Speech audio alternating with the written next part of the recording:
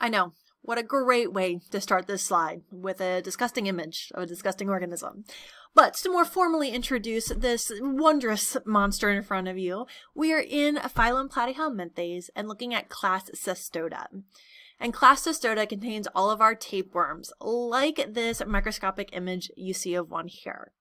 Now there's lots of different species of tapeworms, and they infect a lot of different organisms. But despite the variety and diversity within tapeworms, they all share two common characteristics. One characteristic is kind of this head region of the tapeworm, which is referred to as the scolex, that you can see here. And the scolex looks quite different between species, but it all has the same function, really for attachment. Most tapeworms, but not all, will attach somewhere in the intestines of an organism. And at this attachment site is where this tapeworm is going to get all of its nutrients from, and it's getting it from its host organism.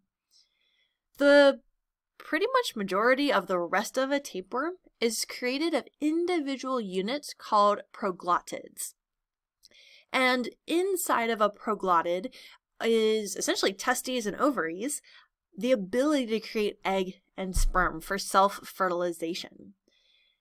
Each proglottid is an egg-making factory, with the most mature proglottids found at the very end of the tapeworm. So essentially the tapeworm makes proglottids from this head region. So the scolex is where it actually attaches to the intestine, for example. And then kind of the region you see here right behind the scolex is where new proglottids are being formed. And then the proglottids, if we were to trace this around, at the very end of the tapeworm is going to have eggs that are pretty much ready to be released into the environment and to hatch into the larval form. Now, that actual life cycle is really going to be dependent upon the species of tapeworm. So let's actually look at one of these life cycles. This is from the CDC website. And this is following two different tapeworms that act very similarly, Taenia saginata and Taenia solium. You really don't need to know those species, but just know that they're kind of doing the same thing. So this particular tapeworm that we're going to follow the life cycle for is a tapeworm found in humans. Not all tapeworms are human tapeworms. There's tapeworms in dogs, there's tapeworms in mollusks, there's tapeworms in birds. So tapeworms are kind of not selective. I shouldn't say that. Tapeworms can be found everywhere in the animal kingdom, but a specific species of tapeworm is very specific to the hosts it has. So with these two tapeworms, they have two hosts. One of their hosts is humans, and their other host for Taenia saginata is cows, and Taenia solium is pigs. But they both follow the general life cycle, which is why they're together here. Now, it starts with one down here. I'm going to actually start with humans first, because this is probably the part of the life cycle you're most familiar with. And we're going to start with that adult tapeworm that's in the intestines. And I'm sure you have read or heard about tapeworms before. I have no doubt that there was an episode of House where it wasn't lupus and instead it was a tapeworm. So in humans, tapeworms will attach to our small intestine, and their scolex attaches to the lining of our small intestine and will essentially take nutrients out of our food and ingest it to help it with its own processes, namely making eggs.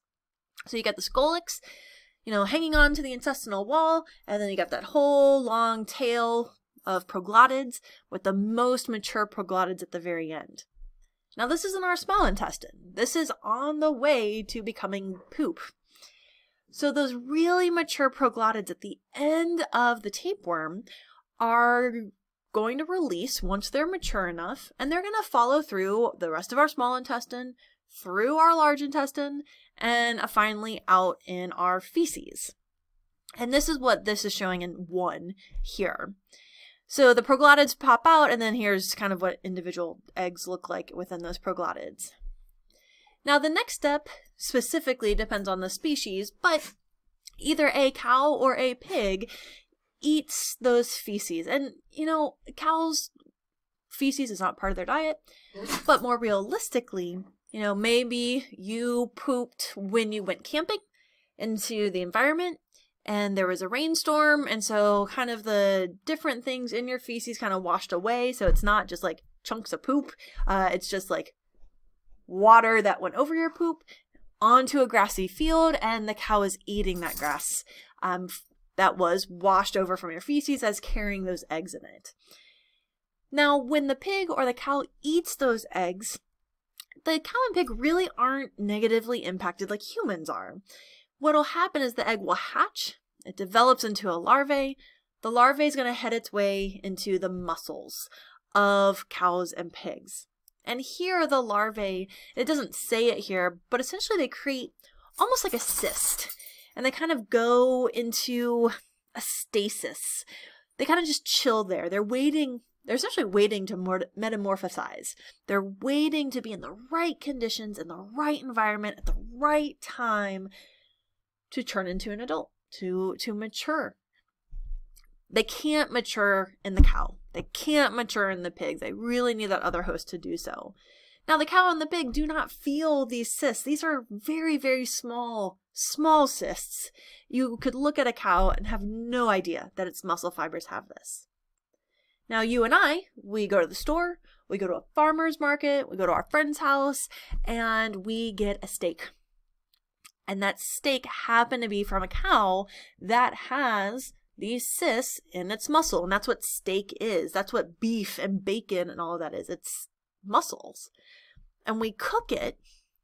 But if you don't cook it enough, if there were cysts in there and you undercook your meat, those cysts never die. Those larvae don't die. If you cook your meat hot enough, it's fine because that heat is essentially going to kill it. But if you undercook it, that's where the danger is. And this is actually why restaurants will not cook your meat below a certain range, or at least some restaurants don't. Sometimes they'll say the minimum is medium rare. Or there might be a warning label saying undercooked meat can cause health issues. And this is why. Now, realistically, are you going to get a tapeworm from eating your steak rare? Honestly, it depends on where that cow came from. Is that cow being fed a diet from an organic farm that is super highly regulated? Is that, oh my God, is that pig, you know, eating from a field that human feces likely came from? Depending where you are in the world will really depend on what that answer is. So this is definitely not something that's been eradicated. This is something that's still a problem. But how big of a problem is really depends on where in the world you are and kind of how that meat was grown.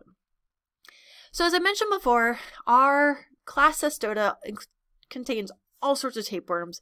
This just happens to be looking at 2 different tapeworms that infect humans, but there are tapeworms that infect others. So keep that in mind. Next time you order a burger, go for at least medium rare, just to be on the safe side.